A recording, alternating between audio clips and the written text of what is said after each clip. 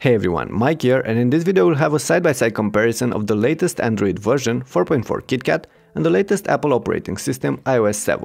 KitKat is running on the Nexus 5, while iOS 7 is running on my iPhone 5 for this clip. The first things you'll notice when powering on these phones are the lock screens. On iOS 7, this interface allows access to a bunch of things. You can swipe to the right on the screen to unlock the phone, you can drag from the top for the notification panel, you can drag from the bottom for the set of quick toggles, and you can drag up from the lower right corner where there's a small camera icon to launch the camera. On Android 4.4 KitKat you get a bunch of options as well, like the ability to drag up from the arrow at the lower end of the screen for Google Now, or the ability to drag from the right to launch the camera. However, the Nexus 5 can also take lock screen widgets if you've enabled them from the settings. As for the on-screen media controls, I do enjoy more the way they look on Android 4.4 with those full-screen album covers, but functionality-wise, iOS 7 is still a notch on top in my opinion. Regardless, let's move on and unlock the two devices. Nice-looking wallpapers cover the entire screens, stretching behind the system tray bars, the docked apps and the menu buttons on the Nexus. However, there's still a translucent background behind the docked apps on the iPhone, but that's not something that bothers me aesthetically. Design-wise, both operating systems are meant to be simple, flat. iPhone 1 do enjoy more the looks of Android 4.4 KitKat with its shades of white, grey and black, as opposed to the overly colored iOS 7. It's not like Apple's design looks bad, I just find it too childish for my liking.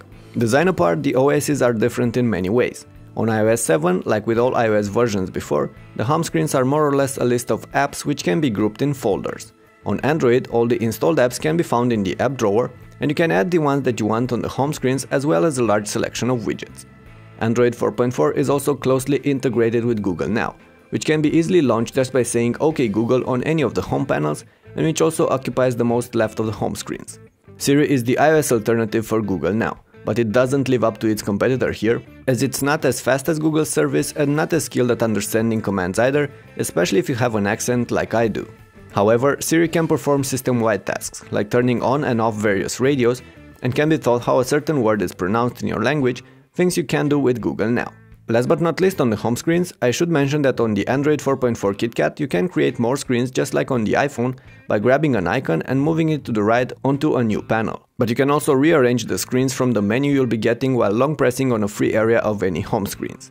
You can do that on iOS 7, but what you can do is swipe down on the home screens for the quick search bar, if you want to find a contact, an app, something inside an email, or rapidly perform an online search. Moving on, I should mention that I don't like the animation within iOS 7. They make my iPhone feel slow when compared to the Nexus 5, despite the fact that Android 4.4 bundles its own set of animations. And if you haven't turned reduce motion on from the settings, the parallax effect and all those annoying transitions are going to make Apple's OS even slower. So if in the past I always praised iOS devices for being snappier than their Android rivals, well, that's not the case anymore when looking at KitKat and iOS 7. Anyway, let's continue with our comparison.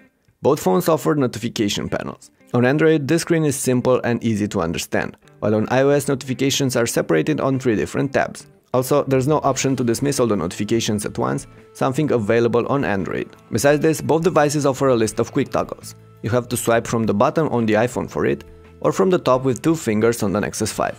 The quick toggles panel on the iOS 7 is more elaborated and offers access to more options, including the audio player, the screen's brightness and a few apps, while on Android 4.4 each toggle is a shortcut for a specific chapter in the settings. Neither approach is perfect, but if I were to choose, my money would go towards Apple's implementation here. Another aspect worth mentioning is the multitasking panel, similar in both cases. You can switch between apps or scroll between them on the two operating systems, or swipe them off the screen to close them. You can only close apps one by one on Android, while on iOS you can swipe off up to 3 at the same time. Moving on, we should talk a bit about the dialers on these two operating systems. Clearly Android 4.4 wins here with a smarter dialer integrated with Google Now in order to get various details from the internet. For instance, if you're looking to order a pizza, you just have to search for pizza in the dialer and you'll be returned some numbers of pizza places nearby from Google Places. The dialer on iOS 7 is much more limited, but it does its core functions of making and taking calls. The default messaging app on Android 4.4 KitKat, Hangouts, is a bit more controversial, as it takes care of both your Google Plus chats and your SMSs. On iOS 7, the Messages apps integrates iMessages and SMSs. Aside from these aspects, it's worth mentioning that both operating systems offer a selection of pre-installed apps. With the Nexus 5 you get all the Google services, with things like Gmail, Maps, YouTube, Drive, Quick Office and so on. With the iPhone there are things like Notes, iTunes, Newsstand, FaceTime, Apple Maps and so on. This cannot be uninstalled in both cases. On top of them, each side offers access to a vast ecosystem of third-party applications.